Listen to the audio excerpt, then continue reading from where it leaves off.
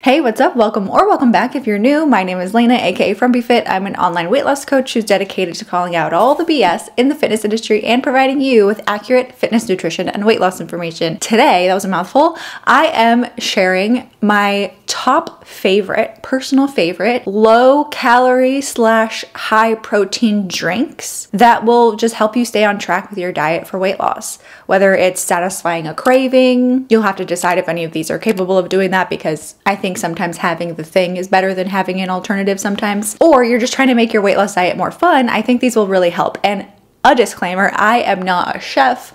I'm not very good in the kitchen. I created all of these after trial and error of finding a drink that I really liked but was relatively high calorie, and just wondering if I could play around in the kitchen and come up with something that was a little fewer calories so I could enjoy it on a more regular basis. Also to save money, because your girl likes to be frugal as much as I can. There are 6 drinks that I'm going to cover in this video. A slushie, like I worked so hard to get the texture just right to match like a slushie that you would get at like the movie theater or a gas station. You know what I'm talking about. And like, not to brag, but I nailed it. An iced chai latte that's, in my opinion, very similar to what you could get from Starbucks. A Thai tea latte, which I tried to make it as authentic as possible. And also, disclaimer, some of these are cultural, so I'm not trying to like claim that any of these are authentic. They are inspired by the originals, including the next drink, which is a protein boba milk tea, and then a root beer float and protein pink lemonade. So that's what we're covering. And rather than giving you the exact recipes in this video and like showing you how I made them, this is going to be me sharing the ingredients and what I like about it and how I came up with it and the calories, and I'll share as much of the actual quantities in the description of this video as I can. But shout out to people who create recipes and film themselves making them, because it's not easy. Also, the overhead light in my kitchen went out literally the day after I started trying to document all of these drinks. So we've gone quite a while with just no light in our kitchen. So that's fun. But I also will have, if you don't want to come back to this video, you don't want to read the description, I created a downloadable PDF that has all the ingredients with links to the ingredients if you need help finding them, because some of them you can't really find it in the grocery store easily. The exact quantities that I use for my recipes, the nutrition facts, meaning calories, protein, carbs, fat, and added sugar. I calculated all of that for all of these recipes, and like the exact directions. Here's an example of what the PDF looks like, and you'll have one of these pages for every single drink. The first thing that I want to touch on before we jump into the actual drinks, feel free to skip this if you want. The chapters will be like on the video, or I'll put a timestamp here of when I actually start talking about the drinks. But I wanted to talk about artificial sweeteners, natural sweeteners, sugar alcohols, all of those things, because I do use quite a few of those products in these drink recipes. There are some myths associated with these types of ingredients that I want to debunk, and then also just share some things that maybe you should actually be cautious about when using ingredients like this. So the first myth is that even though these ingredients have little to no calories, it's tricking your body into thinking that you're still having regular sugar, which causes an insulin reaction, which causes you to store fat. That is just not true. Your body cannot be tricked just because something tastes sweet.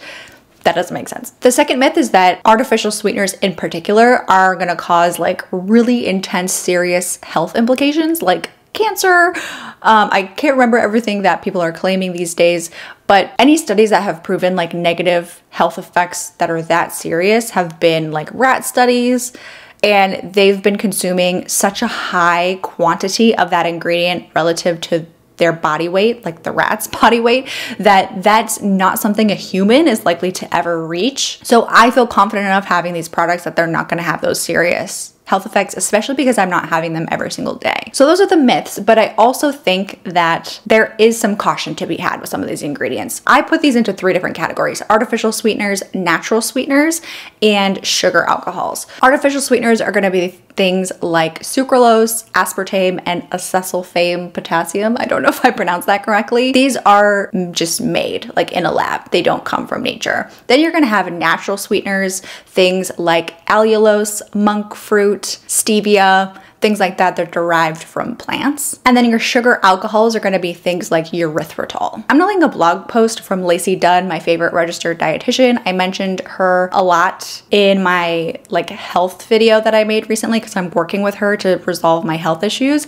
But she has a great blog post talking about the effects that all of these different sweeteners can have on your gut. So that is the caution to be had, at least in my opinion. I personally do notice really negative effects if I have too much artificial sweeteners or erythritol, like sugar alcohols. Natural sweeteners I tend to be totally fine with, and I don't notice any digestive distress. And this is going to be person and dose specific. So you may be somebody who's not really affected very much by any of these, like you can have them and not be bothered digestively, or you may be really sensitive like me. So if I have too much of the artificial sweeteners, I like TMI, on the toilet, crazy stomach cramps, diarrhea, like it's not a fun time. I also feel like I do get headaches, but that's anecdotal. Now I can have a diet soda, even one diet soda every single day, and not have any of these negative digestive effects. But if I have a large quantity, like for example, if there's a candy that's made with it in large amounts, the one time I had the absolute worst experience was I went to this Italian ice restaurant next to my work when I lived in Arizona, in Phoenix,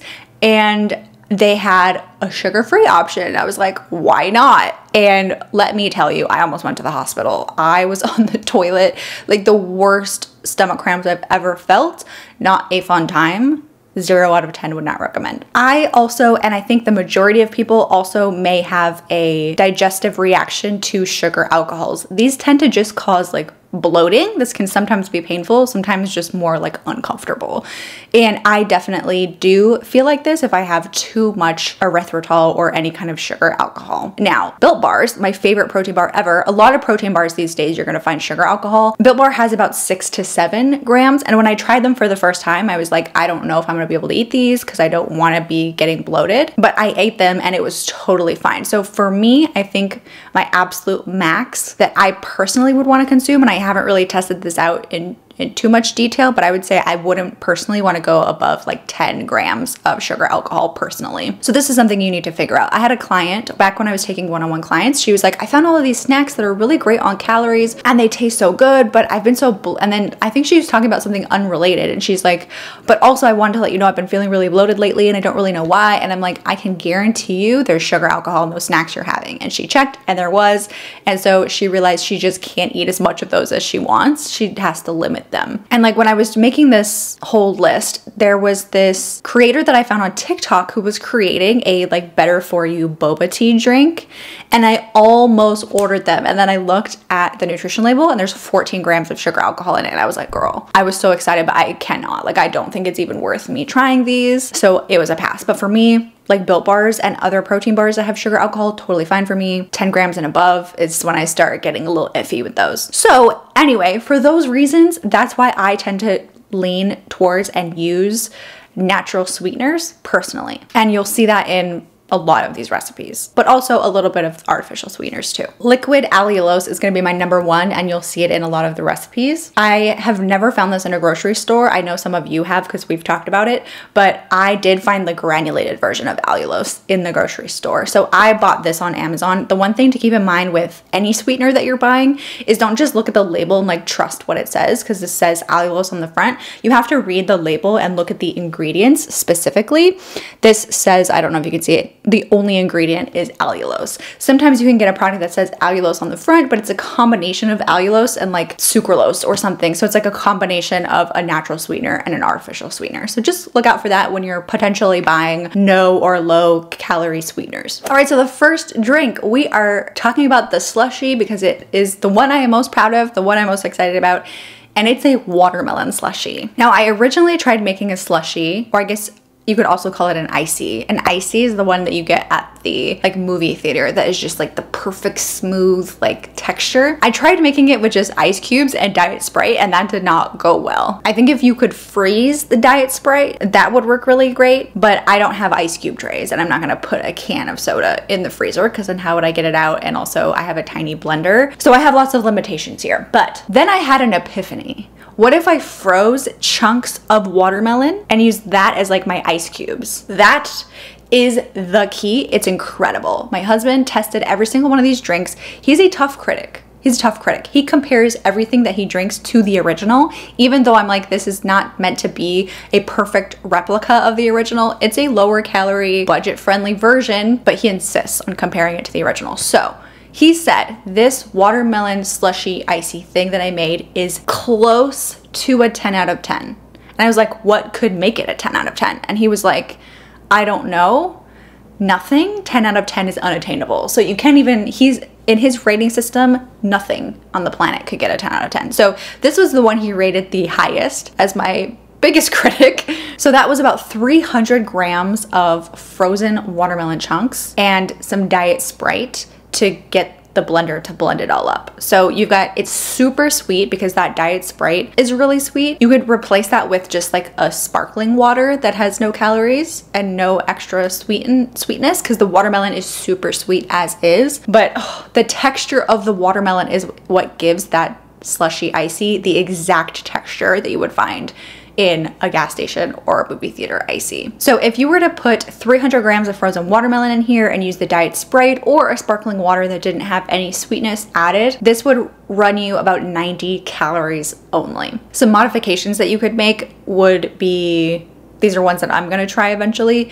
I have a bunch of cucumber. I've been wanting to also add cucumber in there for some extra like freshness. Just the watermelon cucumber combo, like unbeatable. I also think it would be good to add maybe a little bit of like Cool Whip if you wanted some creaminess in there. I don't know if that sounds weird to you guys, but I feel like that sounds pretty good. You could also add your alcohol of choice to make an adult slushie, and it would be incredible. I can't drink right now because of my health issues, so I couldn't try it, but I know it will be good. And my husband, that was his first thought. He's like, this would be so good if I added like tequila or something to it. So that's our first drink. Remember, you can find exact like quantities and ingredients in the description, or you can download the PDF, which I'll put a link to how to get that in the description at the top and also in the comments. And that will have like directions, exact quantities, and more nutrition information besides just the calories. Next up is an iced chai latte. Now, I am not a coffee drinker. I'm also very sensitive to caffeine. So the Starbucks ones are typically, like if I were to go to Starbucks, I would be getting an iced chai latte. But if I have an iced chai latte from Starbucks on an empty stomach, I literally get dizzy and overstimulated from the caffeine. And it's like 200 something calories and rather pricey for a little bit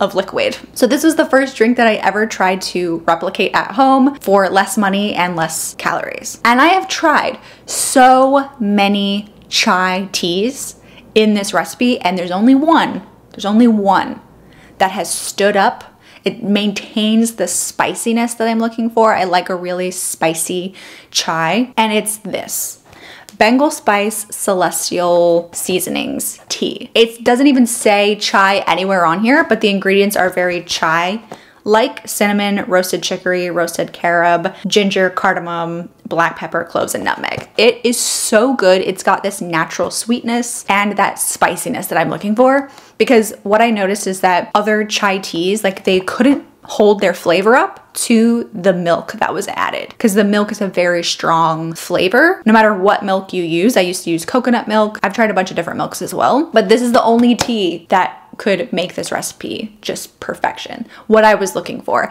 very close replica to how it tastes at Starbucks. The way that I make it is gonna run you about 60 calories only compared to over 200 from Starbucks. And the other ingredients that I use in here are gonna be your milk of choice. My milk preference right now, it used to be coconut milk. Now it's a lactose-free dairy milk. I also add some of that liquid allulose to add to the sweetness to kind of get it to that level that Starbucks has, which is very sweet. And then you can also add like cinnamon or cardamom if you want extra spice. Again, my husband is my harshest critic, and he did think that it was lacking some sweetness as compared to what you would get at Starbucks, but that's fine. I like it that way. Again, none of these are supposed to perfectly replace the originals, but for me, I would drink my version of this chai iced latte like any day over Starbucks. If I'm at Starbucks, am I gonna get it? Probably.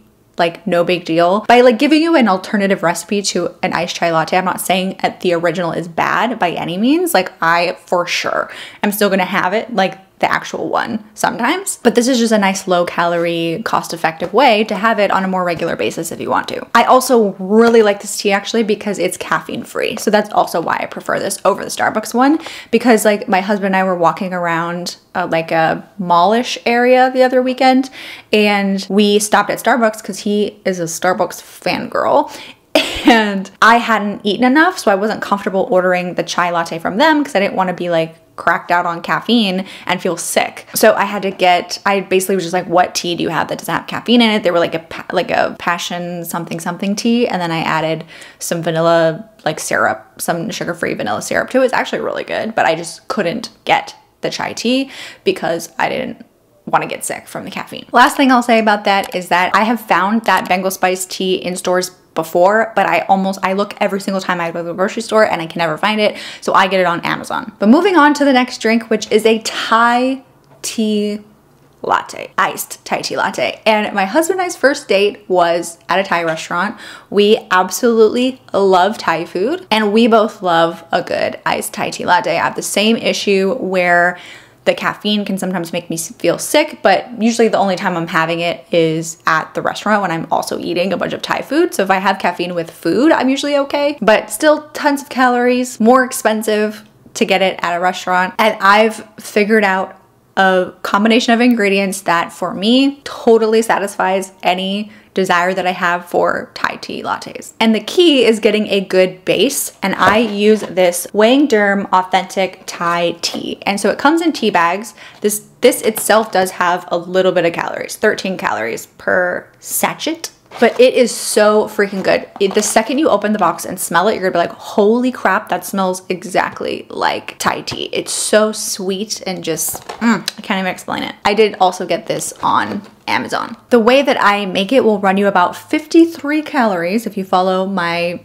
whole thing exactly, which will be in that PDF. But with this one and the iced chai latte, it's really just about figuring out your combination of like sweetness and like the actual flavor of the tea. And so I've experimented with using 1 tea bag, 2 tea bags, X amount of water, less water, more sweetener, less sweetener, more milk, less milk. So that's kind of the key. And so I've figured out what I like the best, and that's what's in the PDF. But if you don't want to download the recipe book, maybe you're against free stuff, just kidding. I just want to encourage you to actually kind of figure out what you like the best instead of just following what I've done exactly. So I've made this with this tea. My husband prefers only 1 tea bag of this because 2 tasted a little bit bitter, I think is what he said, because like the flavor is so strong. And I also used evaporated milk instead of condensed milk, which I think is what like a more traditional recipe would call for, because evaporated milk isn't going to have like a bunch of added sugar in it, and it still gives you that really like creamy, milky taste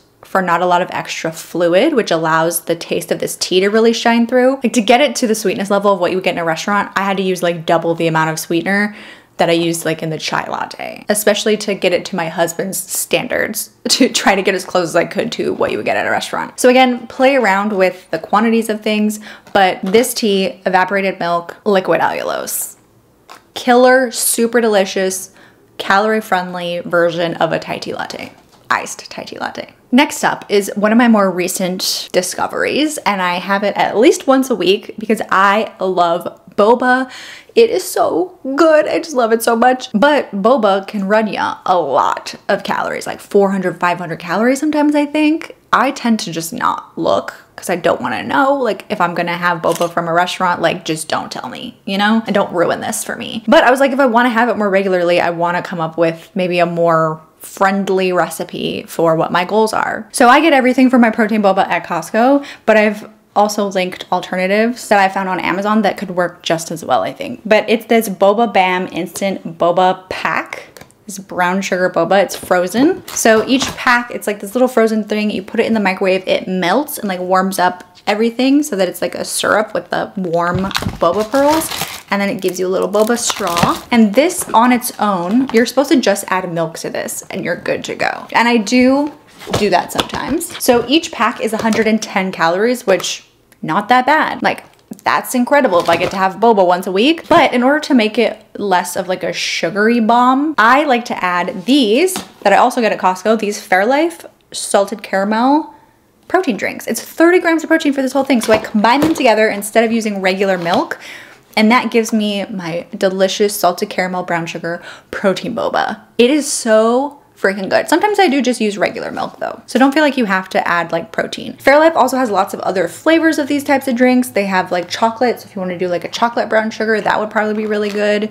You could also create your own, like just use whatever protein powder you have that you think would be a good combo with this brown sugar boba pack. You could even do the protein, add ice if you like more of the like milkshakey smoothie style bobas instead of like the liquid. You could combine this with the Thai tea recipe. Actually, I don't know if brown sugar and Thai tea would be good, but maybe if you kind of like, you could also just buy the boba pearls on their own that doesn't have all the syrup and everything added and just really create your own thing. So I don't know if you can tell, but I'm really excited about this and the idea of being able to make boba at home. So this and this combined is gonna be 260 calories and 30 grams of protein. So this is 110, this is 150 calories. So if you were to use regular milk, it will be fewer calories. So if that's kind of what you're going for, go with that. For me personally, any chance that I can get to get extra protein in, I'm gonna take it. I just ran out of storage on my phone, so I had to upload the clip that I was just filming to my computer and then delete it on my phone. Took a second, but if we're at a slightly different angle, if anything looks off, that's why. But anyway, the protein boba, my all-time favorite. I think I said everything I have to say about that. Moving on, we've got 2 more drinks. The next one, I feel like I say all of these are my favorite, but I genuinely like every single one of these except the last one. The last one's not my fave, but I wanted to include it anyway, but we'll get there when we get there. The Rootbeer Float.